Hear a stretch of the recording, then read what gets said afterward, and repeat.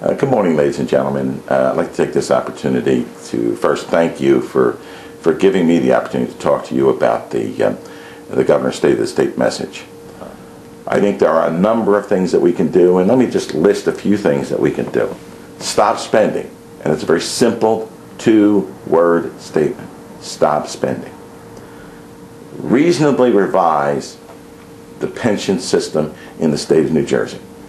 We tried to do this 2 years ago, and we were stymied. The committees were put together. There were a whole host of recommendations made, and they were basically set aside by the administration and not followed through. Freeze taxes at every level of government. Make sure that we send a message to the public that their elected officials fully understand the gravity of the financial condition of each family in the state of New Jersey, and that the seriousness of the issues that you talk about at your kitchen table are that serious to us in Trenton, because something is out of whack when the reality of Trenton doesn't meet the reality of what happens in your very daily lives. So I ask that, as I said once before, taxes should be frozen at all levels of government for a minimum of 18 months until we get through this financial crisis. Review every aspect of school funding.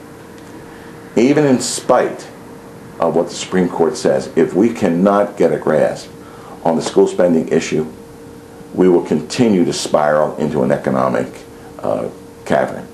And I think that we need to ensure that every child, regardless of what area of the state they live in, has an adequate and proper education.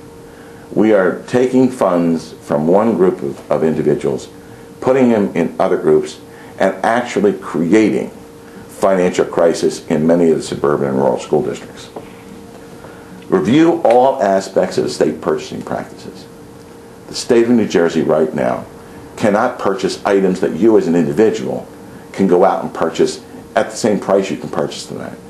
You could go out, ladies and gentlemen, and purchase a computer far less than the state of New Jersey can go out and purchase the same computer. It's a shame. It's basically being absolutely, positively wasteful with your money.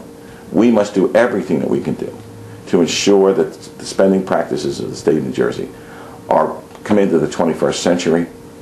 I estimate that if we do a very good job, we could probably save $1 billion to $1.5 billion in state purchases. Review all contracts. And by what I mean by contracts, there are third-party contracts with various associations and organizations. The number of organizations that have sprung up in the last 8 to 10 years has been astronomical. Many of those processes are duplicative. Many of the administrations on those associations and nonprofits are unnecessary.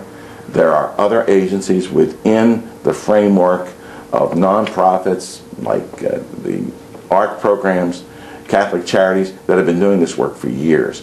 And what we have done is split these organizations up and not fund them in a way that we should be able to fund them, because we are paying exorbitant administrative costs above and beyond what is needed to absolutely deal with our clients.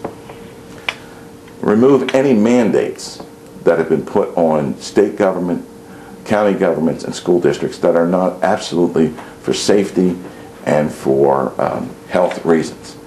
We in the legislature seem to think that we have the majesty of thought and process to come up with splendid ideas. Those splendid ideas are costing each and every taxpayer in the state of New Jersey tens of thousands and millions of dollars a year, and we need to bring that process to an end.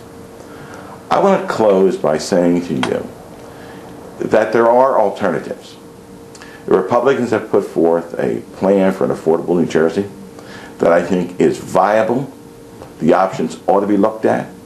They should not be just summarily dismissed by the Democrats because they do not cater to specific groups that they want to cater to. I just think it's important that every person in the state of New Jersey, whether they live in Cape May or High Point, New Jersey, whether they're at the Jersey Shore or along the Delaware River, feel as though they're being treated fairly and honestly and directly in a time of financial crisis. We owe you that. You deserve it. And we as elected officials, I think, are obligated to give it to you.